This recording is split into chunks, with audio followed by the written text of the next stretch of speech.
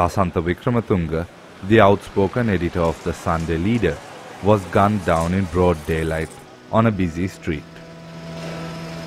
We focused on exposing corruption, bribery and non-adherence to good governance.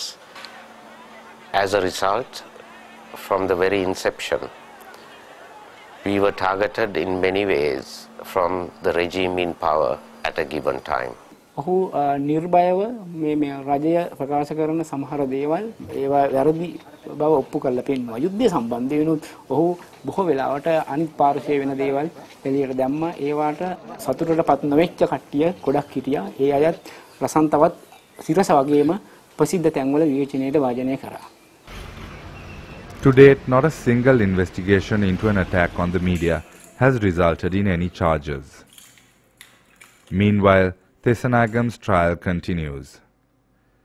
Speaking in court on the 20th of March, he said, "I was and still am an advocate against terrorism. I have criticized terrorism in whatever form. I have never advocated violence. My objective was to generate non-violent means of resolving the conflict. My research, writings and work was towards achieving this."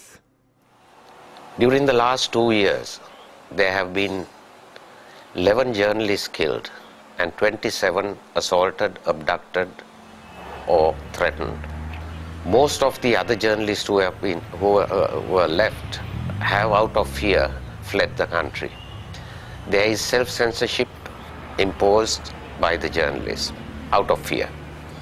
We have senior government officials getting on national television and constantly using the words such as "he is associated with terrorists," "he is LTTE" or "unpatriotic," "traitor," which promotes hate towards journalists.